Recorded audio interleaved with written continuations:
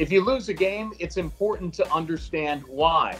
And those whys can turn things into W's in the future. Ohio football is very aware why they lost 30-27 at Central Michigan in the season opener this past Wednesday. And working on the whys can lead to wins starting on Tuesday and beyond. The home opener's Tuesday. Ohio takes on the Akron Zips.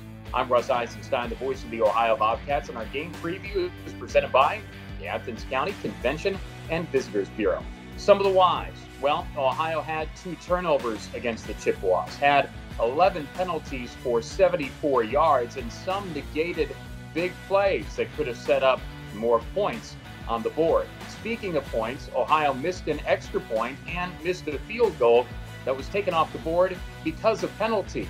So a lot of these are intertwined. They affected all other facets of the game. The Chippewas had the ball for about 9 minutes longer than Ohio did, and they ran 30 more plays, 88-58. Play count is important. Time of possession can be overrated, but it wasn't against CMU. Keep in mind here, Ohio only lost by 3. So through this, Ohio still had a chance to win the game. That's a good sign for things to come. So Ohio only lost by 3. They got to fix these issues, and they certainly can moving forward. And that's a good sign for the home opener on Tuesday against a team that is really struggling. Akron's lost 18 in a row. That's the longest losing streak in the country after going 0-12 last year.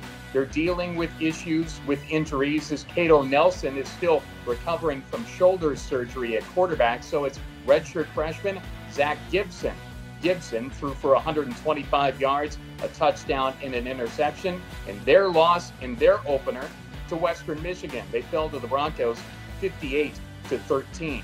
Defensively, redshirt junior linebacker Bubba Arslanian can slay ball carriers. He had 125 tackles last year. He had 11 in the loss to Western Michigan.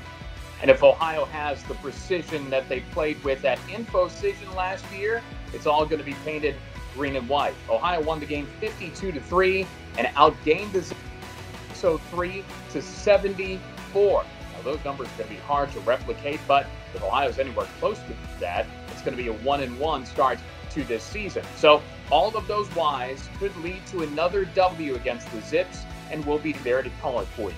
Our coverage on the Ohio Sports Network from Learfield IMG College starts at 6, with the kick at 7 as Rob Cornelius, Steve Goldberg, and I have the Cats and the Zips for you. It's also on the CBS Sports Network.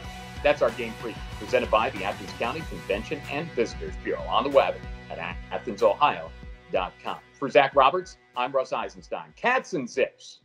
This is Bobcat TV.